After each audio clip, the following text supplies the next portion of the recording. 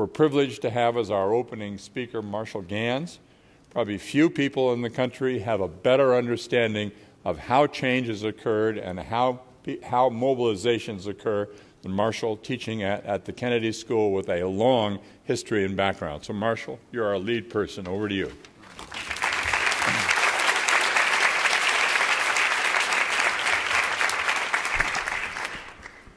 Thank you. Good morning. Good morning. Good morning. Good morning. All right, good. You got to get okay, thank you. No, thank you for the opportunity to work with you this morning. And I've been asked to speak about leading change, organizing, and action. Let me just start by reflecting on the fact that in 1831, Alexis de Tocqueville, visiting the United States, wrote, "In a democracy, knowledge of how to combine is the mother of all forms of knowledge. On it depends all others."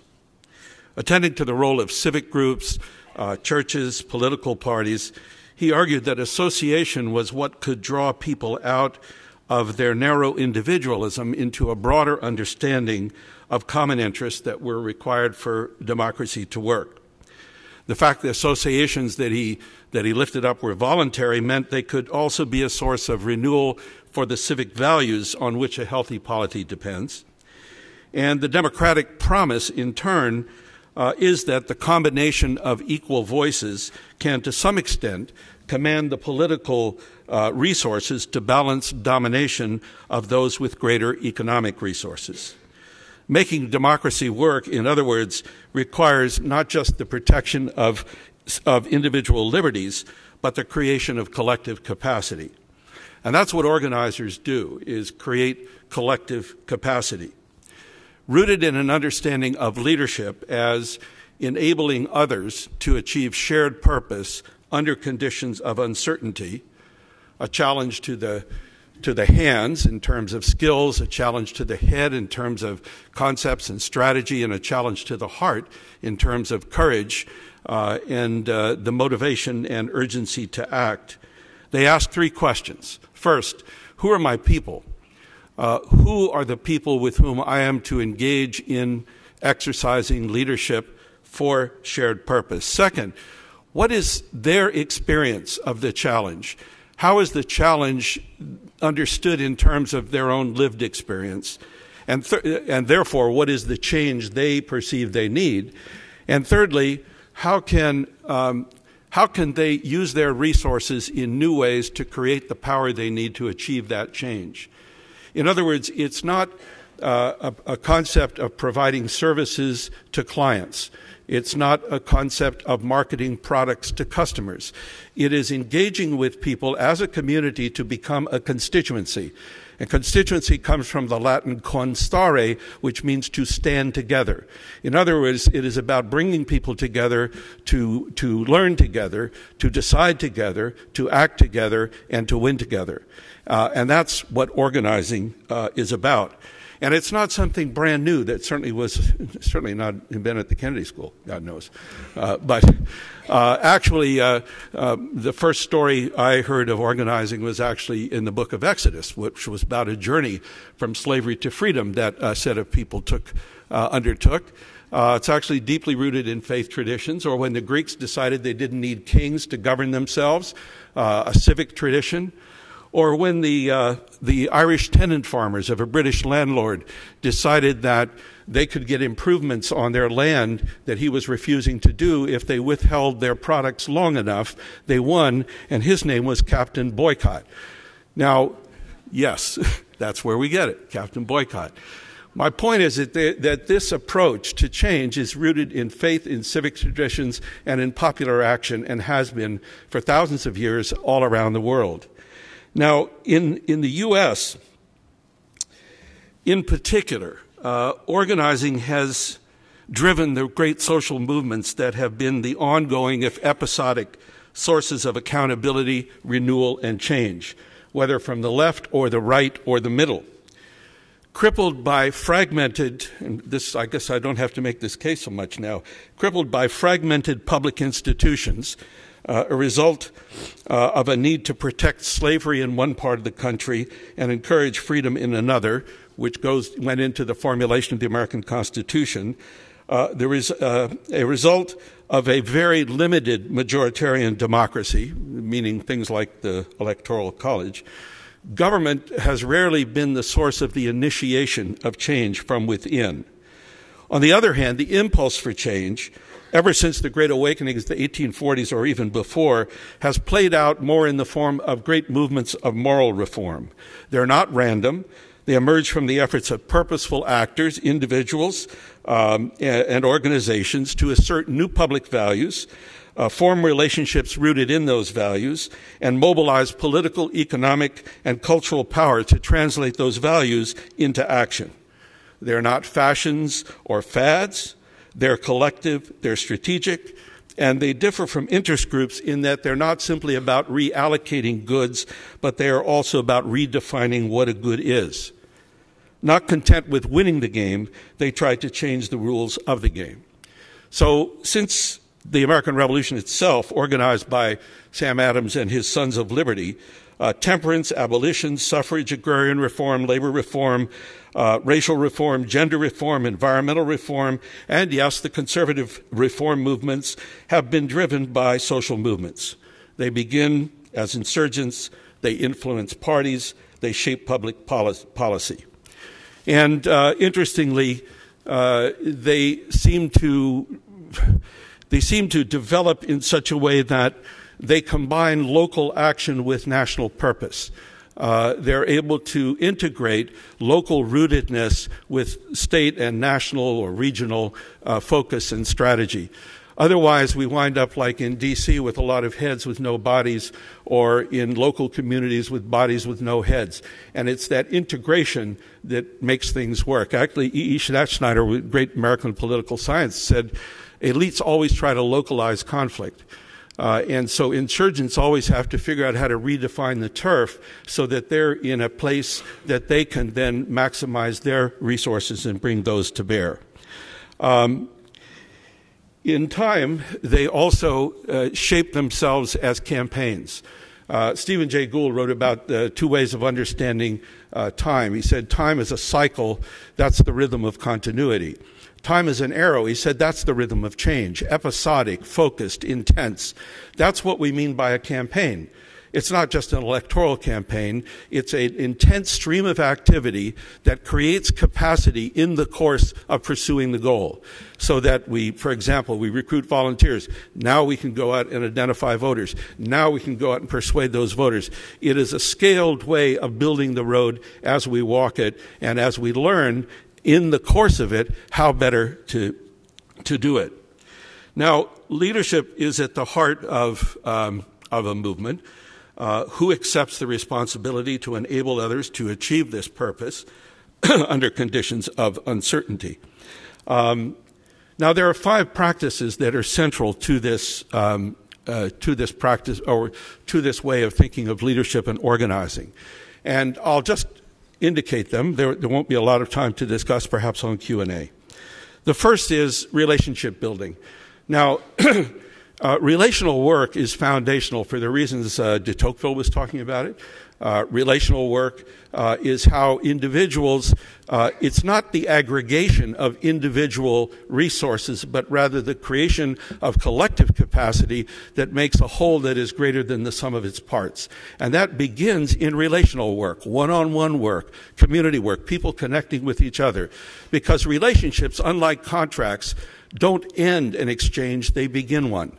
Because relationships grow and change. So while they're transactional, they can be transformational if commitments are made to them as foundational for work that we will do together. So this is also one of the critical differences between mobilizing and organizing. These days there's been a lot of mobilizing because social media has made it very cheap to mobilize. Get the word out, show up in this place, aggregate a whole lot of individuals, and then it all goes away. And what happens? I don't know. In Tahrir Square, they did a very good job of mobilizing. They didn't build the organizational structure to turn the mobilization to strategic purpose. And so who walked away with the benefits? The folks with the organization. the Muslim Brothers in that case, and ultimately the army. My point is that there was a time when to produce those numbers, you had to build structure and leadership and depth to do it. Now it seems easy to do it, so we get a protest, but it never turns to power. And the real challenge here is how to turn protest to power. And that's what organizing is all about, beginning in the forming of those lateral relationships with each other so that we begin to act together. The second is tapping into the emotional resources, because this is a head, heart, hands proposition, into the emotional resources to counter, to, on the one hand, create urgency. And I think one of the great challenges in this movement has been how to make the important urgent, because the urgent will always count. But then how to create the urgency, but at the same time, the hope to counter fear, the empathy to counter alienation, the sense of self-worth to counter self-doubt. One of the major mechanisms through which we do that is the use of narrative, of storytelling. Because what stories do, they tap into the emotional resources in our values, what Charles Taylor calls our moral values, to find those sources of hope and empathy and self-worth, and turn and on the basis of that, respond to these challenges with agency and not with fear, whether as individuals or in communities. So the role of storytelling and of public narrative, as we call it, linking my story with our story, with the urgent challenge we face in this moment that requires action, is a second critical dimension. The third critical dimension is strategizing, how to turn what we have into what we need to get what we want. Strategy. Something we do every day, just like storytelling, just like relationship building. The reason I mention these as distinct practices are that they can be focused on, that we can take what we understand implicitly, make it explicit, and in that way become purposeful and intentional about it. It also makes the point, though, that organizing is not some esoteric thing known by a few of the inner circle, but is actually something everyone is capable of. And that's the point. That's where its power lies. So strategizing about how to turn what we have into what we need to get what we want is how to translate our resources into power. And power is a pretty clear concept. If you need my resources more than I need your resources, who's got the power? Let me ask it again. You need what I got more than I need what you got. Who got the power? All right, now we understand power. Power is not a thing. It's a relationship of influence. And so the question is to understand the interdependencies around us so as to find our points of leverage to create that influence. And most simply put, the Montgomery bus boycott that started the modern civil rights movement in the United States was based on people discovering that, in fact, they all had critical resources that could become a source of power. Those critical resources, what were they? They all had feet. And if they used their feet to walk to work instead of getting on the bus, denying the bus company their bus fare, if they all did it together, this individual resource could become a source of collective power. It took a year, and they won. That's what the American colonists understood when they dumped tea into Boston Harbor here as well. So this... Oh, I'm getting the signal here. We can talk more about power later. That was a very subtle thing. Now you know where the power really lies. See, this is... All right. The fourth... so we'll come back to strategy and power. We can talk about that. David and Goliath. Structure is the fourth. Movements often occur in reaction to oppressive structures they experience as oppressive. So their reaction is to say, we want no structure. But then you get into what feminist sociologist Joe Freeman called the tyranny of structurelessness, which is we have no formal structure, but we're all, there's no leadership here. Instead, what we have is off-the-book structure with factions and lack of transparency. And maybe you've never had this experience, but I think a lot of us have. And so the point is to take charge of governing ourselves. And what we've been doing a great deal of work with is with leadership teams and with forms of distributed leadership that actually act to scaffold leadership development rather than suppressing it through the one leader, everybody does what that one leader says model. We think we can do much more rich work in that area. Finally is action. Because all this doesn't add up unless it turns into votes, people, facts on the ground. And that requires eliciting the commitment, because you don't buy people's commitment. You have to motivate it. You have to elicit it. And it comes through not making things easy, but making them significant. When I was working for the farm workers movement, we convinced millions of people not to eat grapes as a boycott of grapes to get contracts with grape growers in California.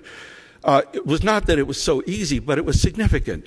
Adding up, it mattered. That's what happened in Montgomery. So thinking about how to combine accessibility and commitment into accessibility and significance into forms of action is a lot of where the action lies. So I think I'll just conclude now. Those are the 5 practices. Now, I feel a little bit like Will Rogers, who once called a press conference. He had a solution to the German submarine problem in the war. And they said, well, what is it? He said, well, we just boil the ocean and then they'll all come up and then we shoot them down. And they said, Mr. Rogers, how do we boil the ocean? He said, well, look, I gave you the answer. You work out the details. I feel like I've just done a little bit of that. But let me just conclude with 3 important questions to ask yourself that I always ask myself as foundational for this work. First, these are 3 questions posed by a first-century Jerusalem scholar, Rabbi Hillel, who said, ask yourself first, if I am not for myself, who will be for me? It begins by taking responsibility. It's not about selfishness, but it is about the recognition of responsibility. Second, if I am for myself alone, what am I? Because to be a who and not a what is to recognize our interdependence and our relationality with everyone else in terms of their objectives as well as our own. And finally, he says, ask yourself, if not now, when? Not advice to jump into moving traffic, but appreciation of the fact to avoid what Jane Addams called the snare of preparation. Change only begins with action, and in reality, learning how to make the change we want only will flow from taking action. In other words, understanding doesn't precede it, it flows from it. So I invite you to join the action. Thank you.